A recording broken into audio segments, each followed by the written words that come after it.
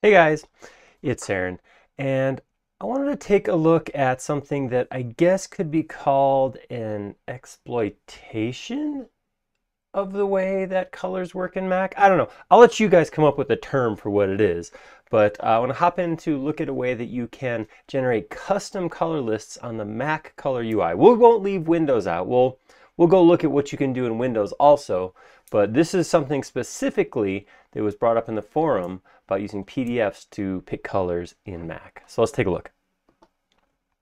Okay, so several of you guys have asked, mostly Windows users, ask, where do I get those color pencils I pick from all the time? This is the default color picker for Mac. So this isn't a plugin or extension or anything like that. This is actually default way that SketchUp works on Mac. So what we did was we actually leveraged the default color picker UI on Mac and Windows, and there's some differences. So this is Mac. In Mac, you do have this colored pencil, or I think in the older versions it might have been crayons. I can click here to get to this color wheel.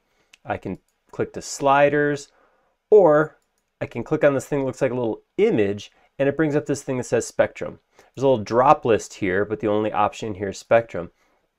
So this is kind of cool. What this actually is an image. So right now, as it refers to spectrum, it's actually pulling up an image file and showing it to me and allowing me to pick a color off of the gradients on that image. So the way I can take advantage of this is if I have an image with a bunch of colors, for example, maybe color chips for a paint company, somebody who makes paints, or maybe some different siding colors or tin roofing, anything that has a published document, a PDF or image file that shows specific colors, you can use this. If I come up here and click the little gear, I can say new from file, and I'm going to go over here, and I have this SW Paint Chips PDF I downloaded. I'm going to go ahead and click on it and click open, and watch what happens. Boom, it pulls that PDF up, and all it did was open the PDF and show it here. So I got all the text and all this stuff that doesn't really do much for me, but what I can do now is I can come in here, hover over, and pick any of these colors that are in the PDF, and they're the exact colors that are provided by the manufacturer.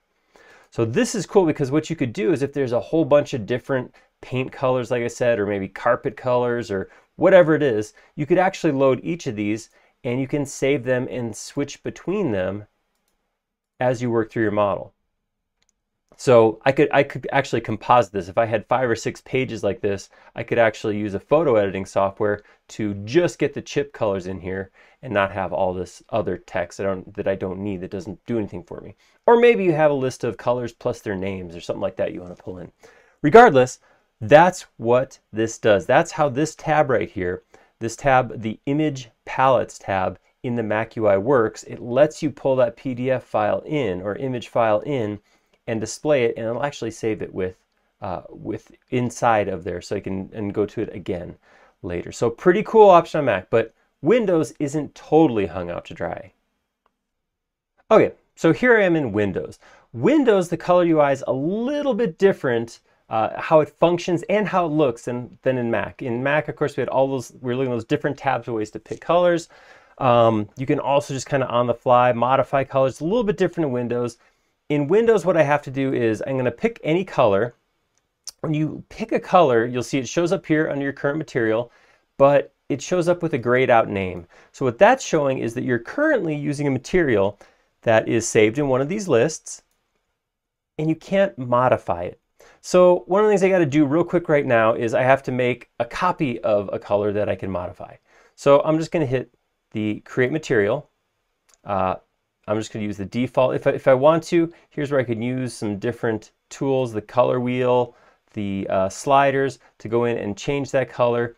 I'm not really too concerned about that because we're going to override that, but all I want is a brand new material that I can edit. So I'm just going to hit edit, hit OK, and now I have this material. Now I can go to the edit tab and I can manipulate it. Same window we just saw, but with one big difference being this button right here.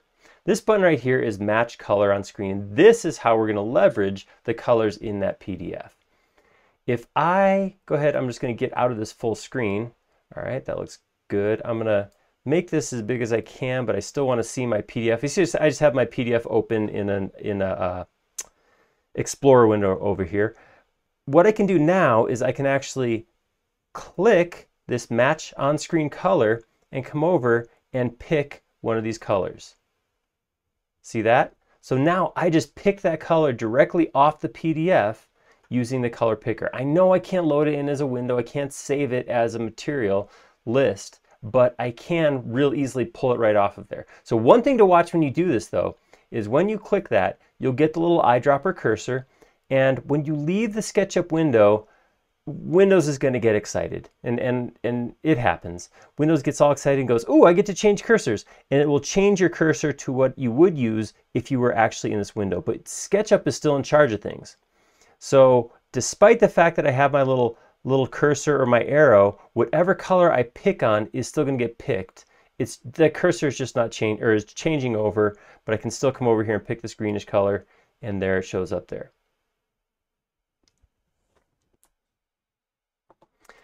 So a couple different ways to choose custom colors off of PDF. I know there's two different ways on two different operating systems, and I'm sorry, that's, like I said, that's just one of the things that was decided upon at some point. So in Mac, you can load those PDFs in and pull colors right out of them. In Windows, you got to take one extra step and open it in some sort of viewer, but then you can pick off of it just like you would inside of Mac. If you like that video, go ahead and click like down below, and if you haven't already, please subscribe. We create several videos a week around here, and you'll be notified of each and every one of them if you subscribe. Most importantly though, please leave us a comment.